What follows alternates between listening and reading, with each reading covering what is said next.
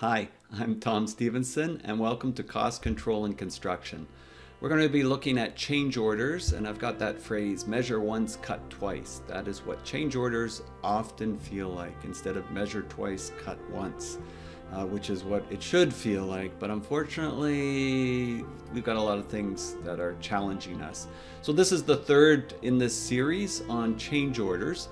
And so we'll be just following up on some of the things that we've been and reinforcing some of the things that we've been discussing. And we'll sort of hone in a little bit on the different types of costs and those particular impacts and some of the common causes of change orders. Very common these days is design flaws. And I really empathize with designers and consultants because they're under a lot of time pressures, and I honestly feel like clients don't often appreciate the value that they provide. If we talk in lean construction terms, the client really sees value in the finished building, the finished tangible stuff that you touch.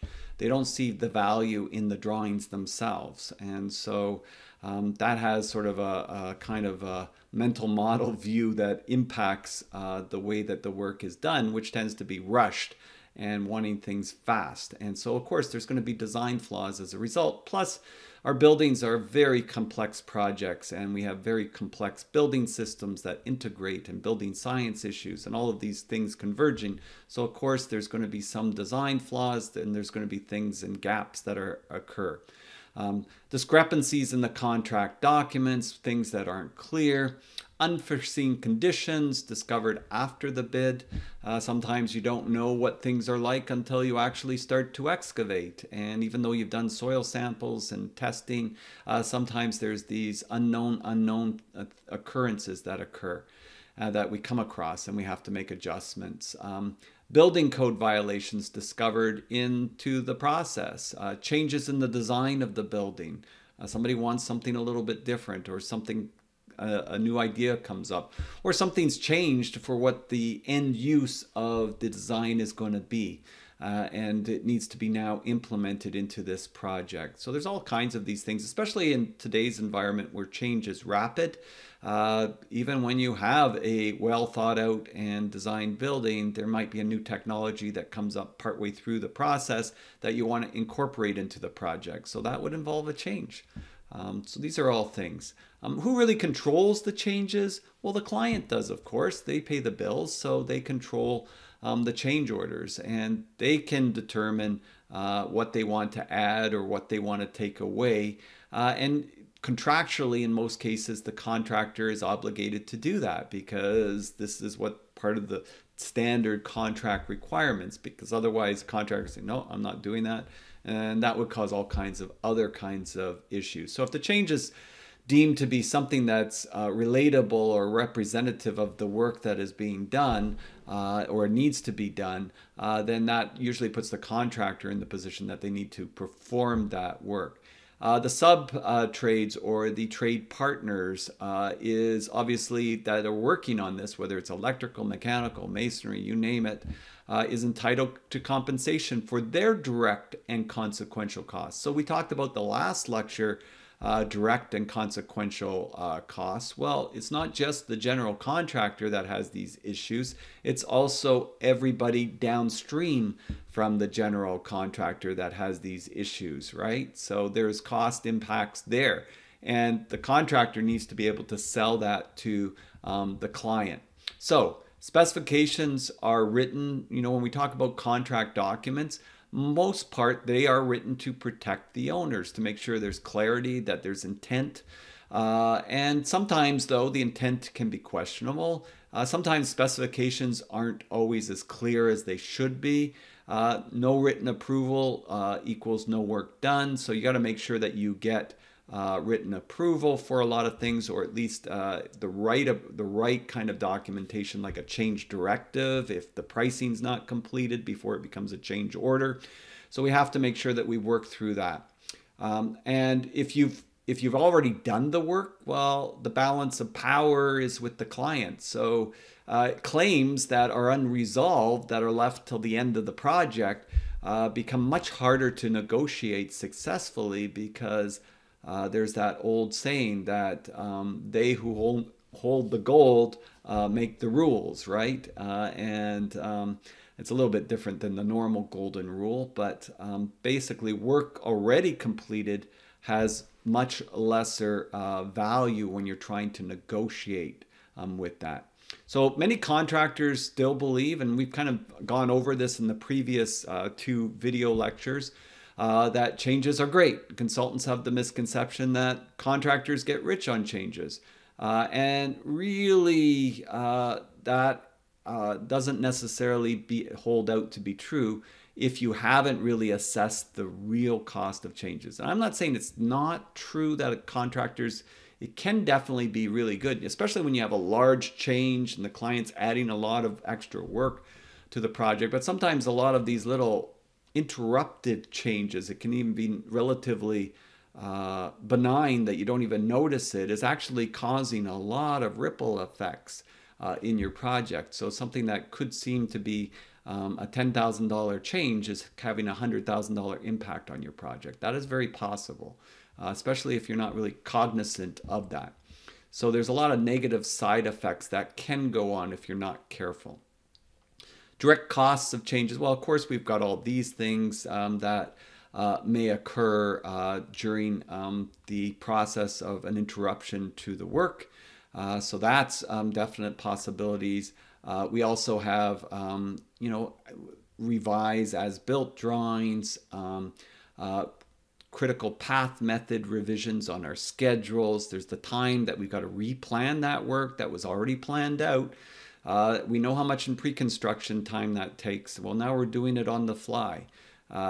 Doing a thorough cost analysis of the impacts. That's why a schedule should always be inserted into the schedule. A change order should always be inserted into the actual schedule so we can see the ripple effect of that change order on the rest of the work. And it's also very good from an explanation point of view to be able to walk through a client.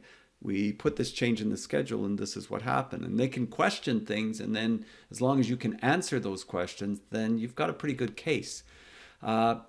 So we've got a number of elements that come in potentially. Here, some maybe not, and some maybe yes. So it kind of depends. There might not be any extra back and forth expenses with that sort of thing. But again, there could be if it's a project that's out of town or that sort of thing. That could definitely come into play. Permits, license fees, small tools, tool rentals. Maybe we were going to take down the scaffolding. Now we have to leave the scaffolding up another month as a result of this. So now we've got to rent the scaffolding another month as a result of this. Bonding and insurance. Well, this could be a lost opportunity cost if we're at our peak limit of bonding and we can't take on new projects as a result of that because of our performance bonds we've got on existing projects, delays that. So now that's a lost opportunity, a potential for other projects. There's a lot of things that can go on. Hold back monies as a result of lien legislation, and now we have to finance that extra cash, and that costs interest rates. So we're incurring those costs as a result. Those impacts come in. Labor reassignment. Well, we were going to move this crew to another project, and now they have to stay, or we have to take some of the crew away, and now they're not working as efficiently as they were as a result, because some have to work on this change aspect right now, but some have to remain. Site access, maybe the changes making an area of the site not accessible for a period of time. So you can see how this plays. In the previous video, we talked about long hours and how that can play into fatigue of people, getting tired working those long hours. You've broken up the learning curve on the nice flow of work, and now you've got to go through another learning curve for this change, so maybe not as efficient as starting up. You have stack effect because you have a lot of concurrent activities maybe going on. And if you've got rework as a result of the change, trades kind of like to do things one time, and it's kind of demoralizing when you got to rip out what you just did and start again. It's a very sort of mental thing when you're a trade, especially when you're really proud of your work, that now you're taking out, even if you're getting paid for it, there's a psychological impact that goes on. Working in finished areas, because now the schedule's moving on and now you've got people that are actually in these areas and you're working around them. All of these things come into impact your ability to conduct the project effectively. So there's a lot of indirect and consequential costs that come into play that we kind of mentioned in the last one, but now they're just being sort of detailed out so you really can see that and how that comes into play. Even the time to sell the actual change is a cost. If you've got a lot of changes and you got a consultant that doesn't buy it, and you're back and forth and emails and meetings and discussions, they finally sign off on it. Sometimes when you actually put a value on all that time, it's more than the change itself, especially when you have small changes. It becomes very problematic. That's why some contractors, they just let the small changes go because they know it's going to cost them more in negotiation and trying to sell it than to actually do it, which is also probably a mistake in the sense that then the client thinks, well, they don't even see that. They don't even know about it. And that's a different kind of problem. So loss of opportunity, as I mentioned, opportunity costs where you can't do something else because you're stuck doing this particular item and the changes and how the impact that causes. So they're all noted symptoms that add to loss of productivity and additional costs. And they are not always that easy to calculate, but they definitely have a big impact on your bottom line.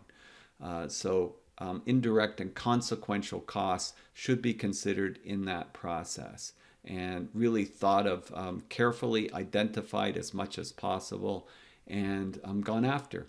Then there's also the cumulative. We haven't talked really about that, but the cumulative impact of change orders. So you've got a volume of them. It just becomes chaos on some projects. I've seen projects where they had over 3,000 changes and the client still wanted the project on the same finish date. And it's sort of like you can't even keep up with all the changes and the impacts to the schedule, and they want it on the same finish date, and they're challenging a lot of the costs on these changes, which is really sort of delaying things, and that's preventing you from getting on with the work, which is further delaying the schedule. So this is this cumulative impact of change orders. Not probably a big deal where you don't have a lot of changes on a project, so that doesn't come into play. It can be, this is really difficult to recover. Courts accept it, courts understand it, but I would say overall, it's not a lot of decisions that are made in favor of this process. But there are those cases where, and they've been in the millions of dollars typically, so that's why they've gone out the full 9 yards, because there was so much at stake, maybe $6-10 million cases where there was a lot of changes and there didn't seem to be any understanding from the client or the consultant side that there's a cumulative impact of trying to keep up with all of this. How do you quantify the impact of changes? Well, it's very much like we look at what we estimated for the project, and we've talked a lot in this course about the transference from an estimate to a budget, the loading of a budget onto a schedule, having budget items that can be tracked and validated and monitored based on comparison to a baseline budget and a baseline schedule. And then there's also well, what are the approved change order work hours? And then if we look at all of them together, what's the delta? What's the difference between them? So why is there this difference? Now, a client would obviously want to say, well, you underestimated the work hours. But what you want to be able to do is to prove that, well, we were actually going at a pretty good pace. And there's different tools that are used for measuring that. There's one called the measured mile, where it's very clearly measured on, say it's drywall installation. You could very clearly show how the drywall was going in so many square feet per day. And this was the cost estimate per square foot. This was what was being incurred per day up to this point. And then after this point, because of this change, we were only getting this much productivity because we had to do X, Y, Z, and we couldn't get into certain areas, or we had to leave certain areas then that's a good way of sort of demonstrating that, no, we actually had it priced well, but these are the impact points, and then these are the consequential impacts that occurred as a result of that. So that could be helpful, but on a aspect of cumulative, you could also use it to say this is the difference between this, and overall, because of, as you can see, these changes were added to the schedule, and as they were ramping up, you could see the impact of how that was causing us further and further impacts. So labor hours increased due to change orders, right? These are key impact causes. PM, additional time required by the given project, your whole administrative staff on that project. So you've lost some of your focus on the main project.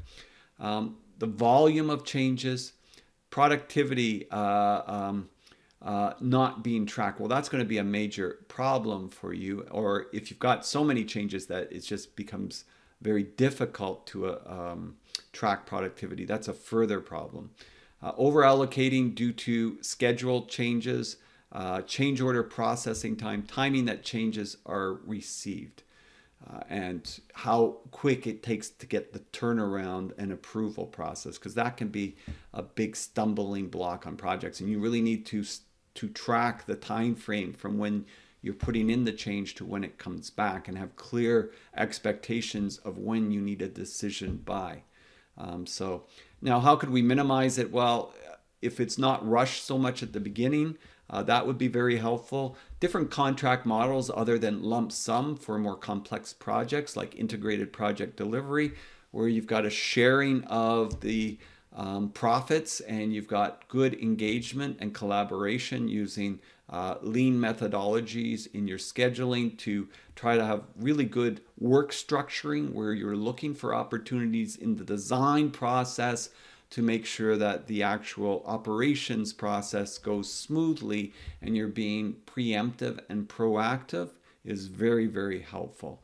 That can really help a lot in those particular areas, as opposed to a very fast track lump sum kind of project that is not well designed, has been rushed, where you've got a lot of interruptions to the work. Then really, are you benefiting as a client from pushing for a lump sum when you are inundated with changes which are causing all kinds of other disruptions on the project, making the contractor not be able to work that effectively, and then putting you and the contractor in an adversarial relationship?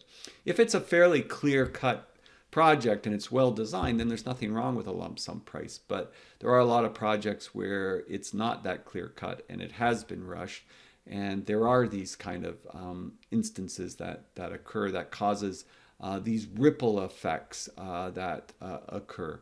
So we need to think about being able to seek fair and reasonable compensation for that, right? And really the best tools are well-managed and detailed schedule that are showing how our work is being done and how it's impacted by the changes. And if you have a change order request, reserve the right to correct this quote for errors and omission. The quote covers direct costs only, and we reserve the right to claim for impact and consequential costs. The price is good for acceptance. You know, you should always try to cost out the work, that you would have the proper amount for overhead and profit that you are seeking, and that you've priced it out fair and reasonably for the time that you expect it to take and the impacts included, because it's very difficult to get that back later. But we definitely want to make sure that there could be further things that you could not see at that point in time. You did not know there would be another 20 changes that are coming that are going to interfere with this change in your ability to do this work.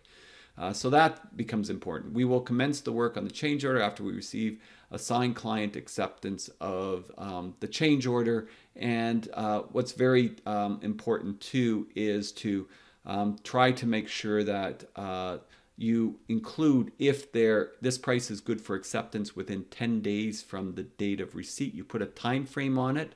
And if it's going to impact the schedule, you're also requesting a extension to the schedule. Now, the client might come back to you and say, well, we want to actually finish on time. Well, that might mean that you have to rework it. And then that might mean that you got overtime. And we talked about overtime. So that's where some of those things come back at you, right? Like the client, no, it's got to finish on this date. Is it possible? Can you remember the impossible zone we talked about between time and cost? Is it possible? And then if so, what is the extra cost, right? And what are we going to have to change to be able to make that happen? And then that's where you can really sort of show it on a schedule, and then you can use the direct method that we were talking about to try to look at how can you get that time back to the original start date. So these are some of the tools that you can utilize in this way to help you reschedule the work. And when we talk about unit prices, you also need to think about unit prices. If somebody's deleting something, I mentioned this in the previous video from the project, what about all the work you put into planning that part of the work? So if you put a lot of effort into that already, well, you definitely aren't going to be taking out what it costs to put in, because already you've done some of the legwork on that. So you should really have a different, if you've had to give some unit price costing as far as, you know, if we have sheathing on the roof to be replaced or something of that nature, so much per square foot. Well, if somebody's taking a certain amount out of the project and you've had to do a lot of legwork in planning that, then when you take it out, it shouldn't count the legwork that you put in for planning that process. So that's why different pricing for adding as opposed to deleting elements, because a change can go both ways, that you're adding something or that you're also deleting something. So really, owners should have some responsibility in that aspect, and they should be willing to invest adequate amount of consulting dollars before tendering, and think through very clearly of their contract options that occur. So these predominantly additions, deletions, design, this one too, again, owners don't like to pay for that, and consultants want to fight that tooth and nail. So those are hard selling points. You really have to demonstrate them very clearly in those points. And you have to put the hat of the other person. Consultant, of course, they're not going to want to admit to errors and omissions very easily. So you have to be careful of that, and you have to know what you're up against when you're dealing with different delays and changes and scope gaps and things that are occurring on projects from that perspective. And your responsibility really is to coordinate those changes, complete the project on time if that's possible, track labor productivity, monitor cost escalation, notify clients immediately if there are impacts to your ability to complete the project. It's only fair to notify the client as soon as possible, yet very often contractors don't want to deliver bad news and they delay it, and the client gets upset. So if you're in a situation where you're saying, well, we can't finish your project on time, and if I'm the client, what do you mean? Well, you had so many changes, it disrupted the work so much, that's why we're not able to complete on time. If I'm the client and you haven't told me the impact of these changes as it's been going along in the project, my answer, well, you can guess what my answer would be. My answer would be, if I had known that, I might not have made some of those changes. Why didn't you inform me sooner? So you have a responsibility as well in all of this to be able to communicate the impacts. And that builds good relationships, and that builds trust, and that greatly reduces conflicts. And that means that you're in a much better position to negotiate transparently and fairly with the clients. And you should be prepared that you can break down these costs and explain it to them. I just think that a lot of contractors have undervalued those costs very frequently, and then they try to sell something that they don't even believe themselves, and at the end of the day they're not even charging enough for it. So you really have to look at your costs and make sure that you are valuing your work and the interruption that it's having on the rest of the project, so that you can actually recoup those costs. So it's insanity to keep doing what we've always done and expect a different result. The question is not what the client expects. The question is not what the clients would like. The real question is, are you protecting your business, its interests, and acting proactively? So with any of these things, really a business needs to protect themselves. You need to have good expertise, like a construction lawyer, somebody that specializes in this particular area. Make sure you're not signing anything in the contracts that is putting you in an unfair advantage, and making sure that the change order process and things are being followed. Notice of delay, notice of impact on your projects are being transmitted in the timely fashion that the project contract requires. 10-day notice of delay. Make sure that if you see an impact that's causing that, that you're giving those notifications. And believe in what you're pricing. That just means that you're breaking it down fairly and legitimately, and you can justify those costs and impacts. So I hope in the last 3 videos that you really can sort of see there's a lot of different things that maybe you didn't think of before. You just thought direct sort of costs and how that's impacting the project, but not much beyond that. So there's definitely a lot there to consider.